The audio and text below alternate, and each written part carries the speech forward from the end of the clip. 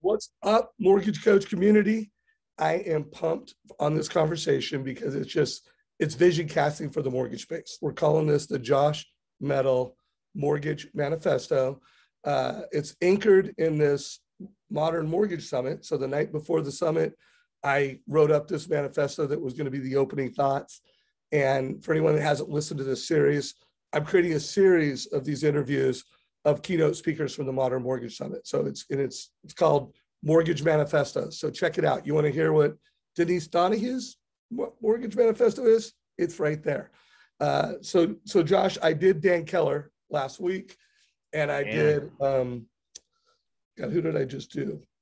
No pressure. Wally. I did Wally. It's Wally, Dan, Denise. Like no pressure, Josh. Right. I love it. So first of all, what did you listened to that opening? You obviously heard your own keynote, but you heard some others. What did you think of the manifesto? Well, the manifesto, I think, summarizes really what everybody was saying in different ways with their own slant. But I think you did an incredible job writing up the manifesto. I just, so everybody knows, I kind of took it as like, the Bible here. I wrote down my notes. I highlighted the sections that really, really strongly resonated with me. And I'm excited to dive into it with you today and see what juice we can squeeze out of this. Yeah, well, let's do that. And then let's also try to have the goal where you could take this conversation and write up your own manifesto. Yeah. So now you're still leading a team, doing production, building a company. Tell us a little bit about your team's production and what you're doing right now in today's market. Super proud of our team, coming off of last year that was exhausting. It was really a difficult year and there's plenty of challenges. And coming into this year, obviously we had a company change and that always saps the energy out of you, but our team is doing just an incredible job. We'll probably finish the year right around, right about 15 to 1600 families served. That'll be roughly 600 million in volume for my production team, and our LOs, our front end team, our back end team, they are just working their butts off. And this is a changing market, right? So in the middle of that, they've really shifted from this focus on restructuring past clients' debts, which will never go away, but that was the vast majority of their business, back into this uber competitive purchase market. So having a great time running the team, and they're rocking it. So I want to make sure people call out that when he said, he didn't say refis, we stopped doing refis. He, just called it restructuring families' debts, because they don't do refis. They Josh always looks at the whole picture as a liability advisor and then comes up with ideas and strategies to restructure debt, not do refis, right? That was an interesting catch. I didn't even realize I said that, but we really have created kind of an internal dialogue that is so familiar to us.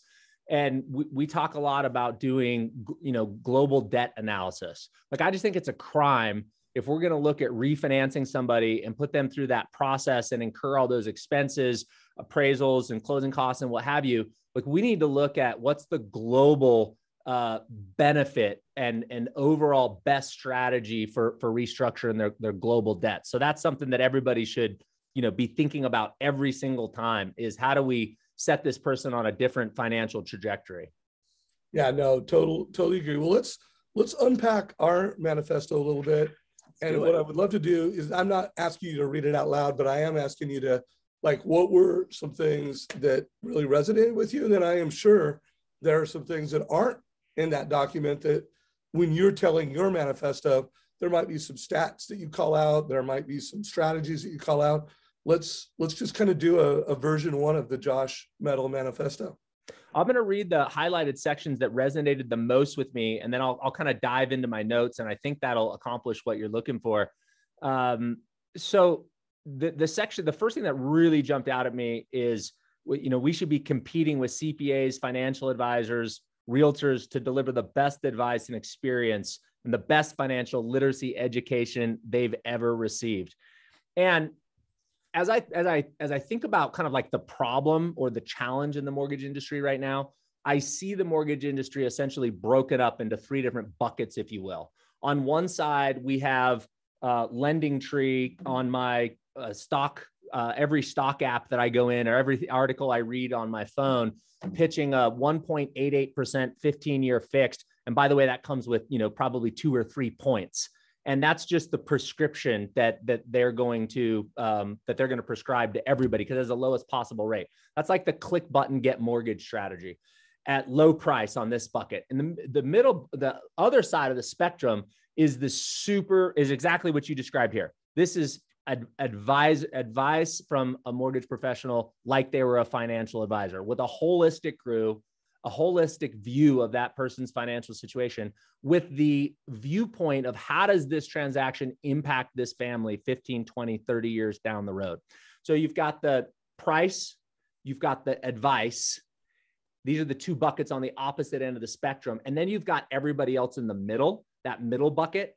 And they really don't have the lowest rate, and they really haven't learned how to give great advice. And I think it's that middle bucket of originator that is mostly susceptible to disruption going forward. I mean, we're all susceptible, but there's no moat around this middle bucket in terms of protecting their business and market share.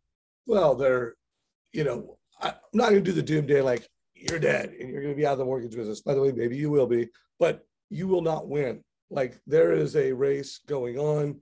There are people that are helping families create generational wealth, and there are mortgage professionals creating generational wealth.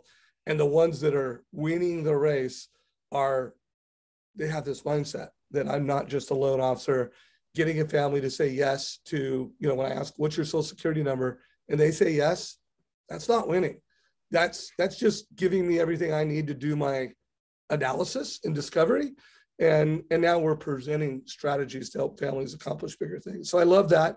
And it sounds like you prescribed. Do you believe, like I believe, that the mortgage experience could truly be more financially valuable than all the advisors that we kind of called out in that manifesto?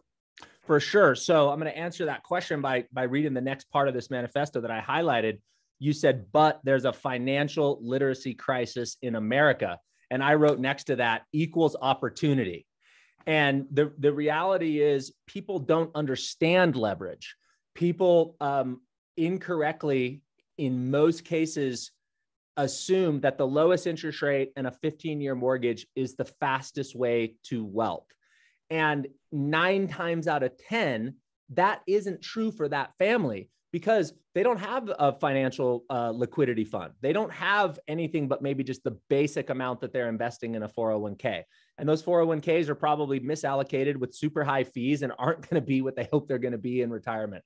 And so unless we've taken a holistic view of where they're at and help them understand that, look, you have no liquidity outside of your home, and your goal with this 15-year loan is to simply put more equity or more wealth into your home, but you're not diversified, you're not growing. And why would we want to pay off a 2% mortgage or a 3% mortgage when the S&P historical average over the last 100 years is a 9.8% return? Why wouldn't we want to diversify into something that can grow and compound instead of on a mortgage? So I think in that discussion, Dave, there is an opportunity to ask deeper questions, open-ended questions. Like, when I was talking to a client the other day, and I just said, hey, Dave, what does retirement look like for you? How do you envision your life in retirement? And that open-ended question gets them to start to think and realize, I haven't thought this through well enough, and I need some help. And so asking open-ended questions and then going deeper and helping them understand a financial plan is the opportunity that we have as modern mortgage professionals. Love that. Anything else you want to call out in the manifesto? I do. Yeah. You put these stats in here that there's $16.5 trillion in mortgage debt in America and $19.4 trillion in equity. The stat that isn't in here that I recently looked up is that there's an additional roughly 4 trillion. I may be a little high or a little low, but there's another, 4 trillion in non-mortgage debt. This is unsecured debts, student loans, credit cards, car loans, all those kinds of things. And I think that's the opportunity, Dave. The opportunity is we've been given this incredible blessing with home appreciation levels. In Utah last year, the average home appreciated at 23%. That is a blessing of blessings. And this year, we're probably going to be up another 15 to 20%. I mean, it's incredible. So if we have $4 trillion worth of non-mortgage debt in the United States, we have the opportunity to help those clients restructure not only their mortgage, but their global debts, create cash flow into their budgets, and of course, invest that cash flow. And every time I do a mortgage coach analysis and I show, hey, here's if you refi and you take your savings and you reinvest it in your mortgage. Here's if you refi into a 15-year. And then here's if you refi, take those savings and invest it at a 6, 7, 8% return over 30 years. 100% of the time, the client is more wealthy by taking those savings, paying off debt, taking the cash flow and redirecting it towards investments. But that's not what clients think. Clients think that the lowest interest rate and the shortest amortization is the path to wealth. And so we have to re-educate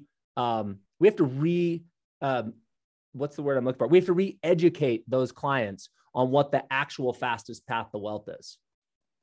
So I want to pull up a couple slides and I want to play off of what you just said, Josh. And by the way, I may have misheard what you said, but at least the numbers I have found when it comes to total liabilities, including mortgage, it's 34.5 trillion. So guys, one of the ones that is just a huge missed opportunity for most mortgage professionals is this student loan issue. Like, I did not know before I started really nerding out on this that there's 45 million people that have student loans. Like, guys, there's only 49 million people that have mortgages to fund homes. So almost as many people that have mortgages and homes in America have student loans. And I absolutely didn't know that 27 million of those are eligible for either a reduction or forgiveness, like right now. So guys, there's a huge opportunity as a mortgage professional in what Josh just said, in that concept of really managing all a family's liabilities and optimizing all liabilities for one, purchase power. Because remember, purchase power isn't just buying a home. A home is the fastest and the best vehicle for wealth. So it's helping people optimize how they create wealth with real estate. Go ahead. And right now, a fixed rate 30-year loan is arguably more valuable than it has been in the last 20 or 30 years. So let me explain to you why. We have this unique moment in time. And I can't remember another time like this. So Dave, help me out if you challenge me here. But right now, we have core inflation. The CPI for August was 5.27%. Well, stop for a minute and help people understand what that means. What that means is that the value of their dollar is only worth 94.5 cents because inflation is eroding the value of that dollar. Now, if you have a bunch of dollars in a bank account, that's bad. You need to get those somewhere where they can beat inflation or at least keep up with inflation. But Dave, if you have debt, inflation works the opposite way because you're borrowing money at a fixed cost, call it 3% interest for 30 years. But the value of those dollars is going down. So you get to essentially pay back today's debt at a fixed cost with tomorrow and 10-year and 20-year and 30 years from now dollars that is less valuable. And that's inflation-induced debt destruction. Jason Hartman, that you introduced me to, helped me name that effect. But, take a look at the quick numbers here. If you have 5.27% CPI inflation numbers and a 3.25, let's just say 30-year fixed, that means you're actually ahead 2.02% to borrow that money because the value of the debt is being devalued 2.02% faster than the interest rate that you have on that 30-year loan.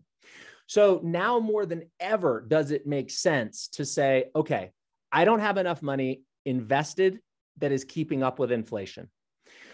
I can take the cash, the equity out of my house. I can use that to pay off these student loans and all these other high payments.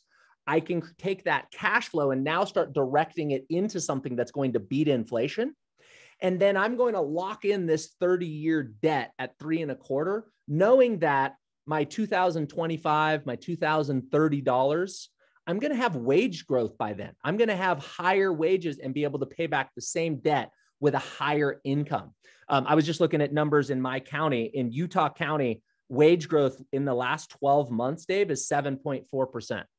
So if my wages are going up 7.4% per year, that means the impact in my budget in terms of what it feels like to make that mortgage payment, it gets easier and easier every year because my income goes up, but the payment and the cost of that credit stays the same.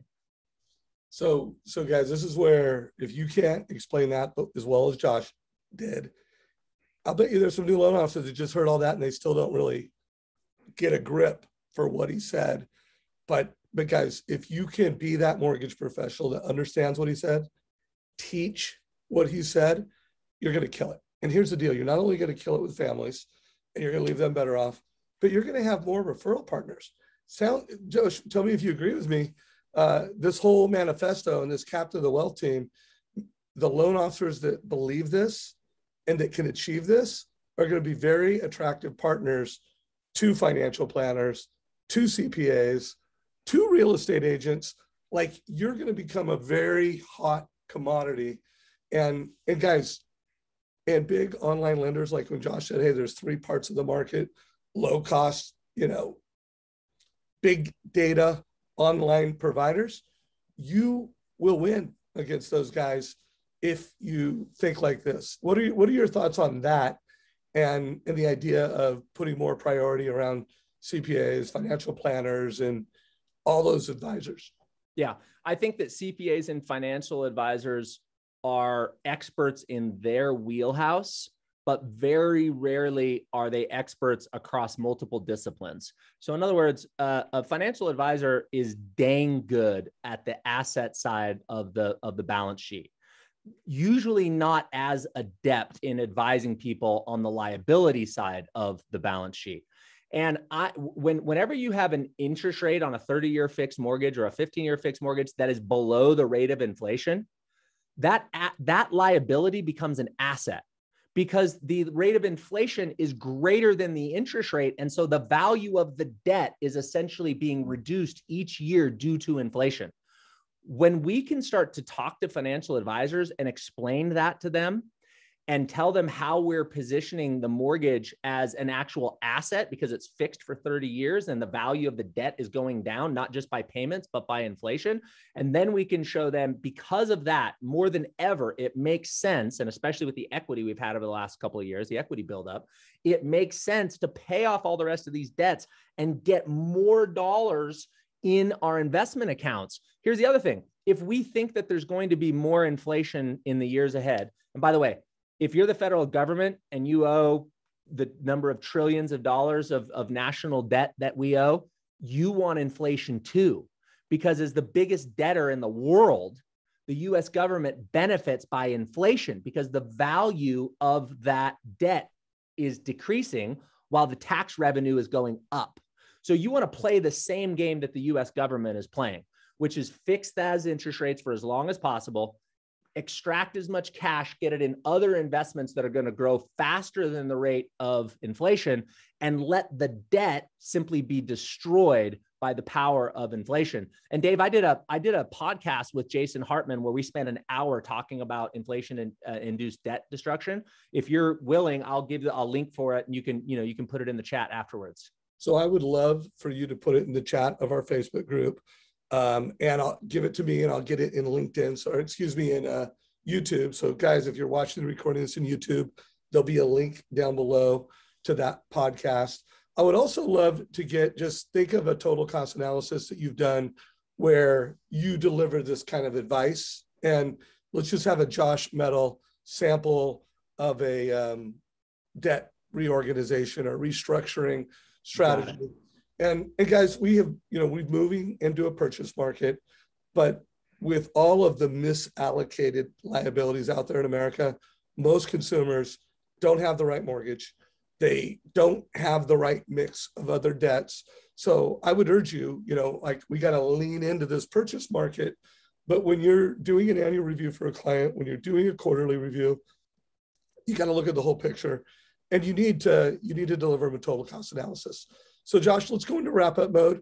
Is there anything else that's like super important you want to make sure you call out for the manifesto, or something that it's going to be in your version that you want to make sure it gets called out? Yeah, I think I would just like to kind of like wrap up with like action items. If you're hearing this and you're saying, I'm with you, but how do I turn this theoretical idea that Josh just talked about into practical applications with clients? So let me leave you with 3 steps. And I was thinking about this, how did I make the switch? And how did I get from, when I was just introduced to a total cost analysis with Dave 10 years ago, probably now, to where we are today? And really, there was just 3 real steps. So step 1 is write down 3 or 4 open-ended questions for clients that get them to contemplate their plans for retirement. And it can be as simple as the script that I landed earlier on, Dave, tell me how you envision or imagine your retirement going in terms of your finances. And when you ask an open-ended question like that, first of all, they've never heard that from a mortgage advisor before. That they're like, huh? And they're going to realize that they have not put enough thought into it, and they're going to start to get scared. Is what typically happens. They're like, crap, this is an area that I need to put some attention. I just don't know where to start. So that opens up that conversation. The next step is, I want to throw one more question, guys. And if you're watching this and you've got like, hey, here's one of the questions I get to get people thinking in the future, put it in comments down below. But also just asking people, how old do you want to be when your home is paid off and free and clear and you're debt free? And some people will have some Dave Ramsey, in 10 years as fast as I can. And some people will have some kind of Rick Edelman, you know what? I don't care if I ever pay off my mortgage. I want to have enough money to pay it off. And then most people will be in between. And then you can bring leadership, because here's the deal: where people want to be and where they're actually going, there's always a 5 to 10 year gap. Well, really a 5 to 20 year gap. So find out that gap from where they want versus what they have, and then jump into it. So sorry, I just wanted to insert that. No, it's great. So the open-ended question gets them into contemplation mode and frames up that you're a different kind of advisor and that you may have something valuable to offer. Then that should be followed by a series of close-end questions. Like Dave said, at what age do you want to be debt-free? Or where would you be comfortable with your income in retirement? Great. How much of that's Social Security? How much of that's your 401k? What's the gap? Like starting to get tactical with some of those questions for younger first-time home buyers or people with young kids. Just simple questions about, have you covered all the bases with insurance? Do you have life insurance, disability insurance? Have you thought through what would happen, God forbid, if you were to not be on this earth anymore, Dave? So those kind of questions is number 1. We have to start asking better questions to understand the holistic financial situation for our clients. The second thing is we have to become comfortable being the challenger salesperson. And Dave and I've talked about this book probably 50 times in videos. If you haven't read it, do so. Get the Cliff Notes version. But essentially, it is the courage to step into somebody's life and to say, I know you want a 1.88% interest rate. I get it. I love low interest rates too. But the reality is that isn't the fastest path to wealth. And I'd be out of integrity with myself if I didn't, call a timeout and see what else might be true in terms of investigating other mortgage strategies. Would you allow me to show you a couple strategies I think can build you and your family more wealth? Like that's the mentality we need to start taking, and then looking at their debts and saying, this isn't about the interest rate of the loan. This is about cash flow. My job is to show you how to create the most amount of cash flow in your budget and then help you figure out where to point that so you can create the greatest amount of wealth. So that was step 2. Real quick. Guys, the book he was referencing is called The Challenger Sale. So Google it, read it, The Challenger Sale, amazing sales book. And if you missed it, he gave you really good scripting. So, I mean, put pause, re-listen to that. He gave you some really good finesseful scripting where he empathized with the client. I get it, boom. And then he repositioned it with the client. And he did it in a way that no cool human being would not follow him. So anybody that wouldn't follow that transition that Josh had, they're probably not your customer, guys. But make sure you really listen to that closely. And I think as important as the scripting is the energy that the words travel on. When I am trying to challenge somebody's assumption, I'm really doing it from love. I'm really doing it from care. I'm really hoping that they will allow me an opportunity to show them what else might be true. In other words, their assumption is lowest rate and shortest amortization is the fastest path to wealth. Well, all I'm trying to get them to open up is to say, maybe there's another faster path to wealth that I'm unaware of, and I'm willing to allow you to teach me. And so if you're energetically communicating and that's the energy level that your communication comes with, regardless of what you say, I think you're going to win. I think you're going to be successful. Great leadership. Number three, and number one and number two aren't worth crap if you don't do number three. And this is the one that I am still really working on getting better at. But when the loan is closed, we have to make sure that they actually do with the money that we created in their budget what they said they were going to do with their budget. In other words, if I just do a TCA and I just show them that they have $400 a month redirected towards an investment account at 7% over 30 years is going to make them another $1 million, and they don't actually do that, then what was the point? The point was I just used the piece of content and the cool graphs so that I could get another commission. So we have to get past that point and do a post follow-up call where we check in with them and say, all right, do you have a plan? Do you have a financial advisor? Are you using Wealthfront? What are you using to put those dollars into an investment vehicle that's going to outpace inflation? We already talked about how important that was, and that is going to get you to what I created in that analysis. And if they don't, then it's our job to grab the hand of a financial advisor and the hand of the client and put the two hands together and say, this is what I built. We figured out together a path to create another $1 million in your life. Let's make sure it actually happens. Let's make sure it wasn't just a cool idea.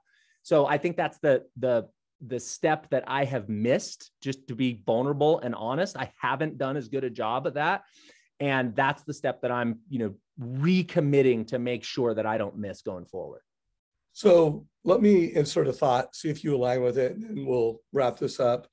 I mean, I think, 1 and 2, totally agree, get it. I think number 3 is deliver the total cost analysis and have a great advice experience. I think you take that for granted because you do that. You've done it thousands of times, but most loan officers listening to this, and even there's a lot of loan officers that will do some discovery, they'll ask some great questions, but they'll never document it in a way that nets it out. And so number 3, guys, if you're not doing this, total cost analysis, make sure the client gets it, they understand it. But I mean, to your point, I'm going to call it's my number 4. Okay, I'll take it. My number 4. And you make a really good point. And it's why I named the name of the company Mortgage Coach. Like when I founded Mortgage Coach, I owned mortgageplanner.com and I owned mortgagecoach.com. And it took me a month when it was naming the name Mortgage Coach. And I thought Mortgage Planner would be more intuitively obvious. People would like it. But I thought to myself, all the most valuable people in my life, they helped me make good decisions. And then they helped hold me accountable to those decisions. Oh, and they wow. were coaches. They were coaches.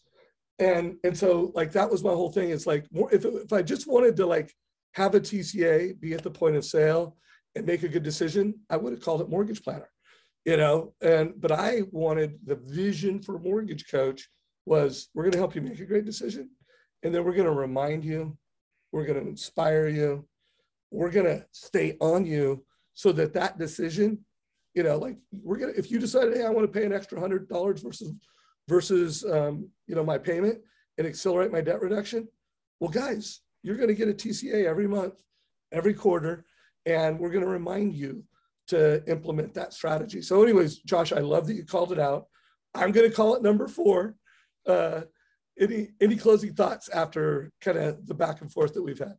I love the idea around a mortgage coach not only giving perspective and challenging the assumption of the consumer, but being an accountability partner. And, you know, one of the things that I'm learning is so valuable from my time that I've been spending with Ryan Grant is the follow-up campaign that he has with his client success managers, where they check in and there's a post-closing call and there's a 3-month call and a 6-month call and there's a 12-month call. And all those notes are in there that we made these agreements and here's what you were going to do. And now that client success manager steps back in and says, hey, Josh, just so you know, they're not doing what you guys agreed on. And we get a chance to have another conversation. So I really like the accountability piece of that. And that kind of helped me up level my thinking. So thank you. Yeah. And guys, anybody who's listening to this, I'm going to list a few resources to do that coaching after the fact. I mean, Mortgage Coach in an annual review is one of those. There's a lot of CRMs where you can automate that. Total Expert automates that. Jungo automates that to where you're automating annual reviews. There's HomeBot, which is an amazing beyond the transaction. You make these promises to families, and now every month you're giving them a scorecard on how their mortgage and their real estate and their equity is performing. There's the art of ownership, which is, Ryan Grant's creation of not only taking Mortgage Coach and HomeBot and House Happy and other platforms, but then putting his brand around it and then texting it, emailing it, having resources. So I really want to push everybody listening to this. What is your mortgage manifesto? Is it documented? Is it clear? And then how are you executing at the point of sale? Are you doing what Josh is saying? Open-ended questions around retirement and financial freedom, closed-ended questions, delivering a TCA, holding people accountable. And then do you have the technology to implement that? Like, do you have the CRM that you're using and it's doing this? Do you have Mortgage Coach? So those are my closing thoughts. One more time, Josh, for you. Anything else? Yeah, I mean, we have the opportunity to change the world. We have more information about clients and families' consumer finances than any other financial service professional in the world. We know more than the financial advisors, more than the CPAs, more. With great, with what's the word out, that quote that is just escaping me. To whom much is given, sorry, I was just gone. To whom much is given, much is expected. And I just think with as much as we've been entrusted with, it's up to us to step into that light and change to educate that family and to potentially change their financial freedom. And we can do it. We can literally be the group of professionals that puts a dent in the universe and changes the world. So why not? That's a hell of a fun mission. Guys, we're going to do it. One more push I want to put. I mean, it's clear that Josh has given leadership on how to serve the families. You call them leads, you call them referrals. How do you serve them? But I want to push you guys to go further than that. I want to push you to, when you do create social media content, make sure it's not all marketing, that there's education. And then I want to push you guys to volunteer at local colleges, volunteer at local high schools, and get out there and let's bring these messages, a rent versus own at a local college class, power of money and home ownership to high school seniors. Let's not only serve the people that pay us, guys, let's serve young children and let's fix this fiscal literacy crisis in America. The mortgage industry can do it. So Josh, you the man, bro. Love it, brother. Appreciate you, man. I hope everybody got value. Give it a like, share it with your mortgage friends, and look forward to seeing your mortgage manifesto. Take care, y'all.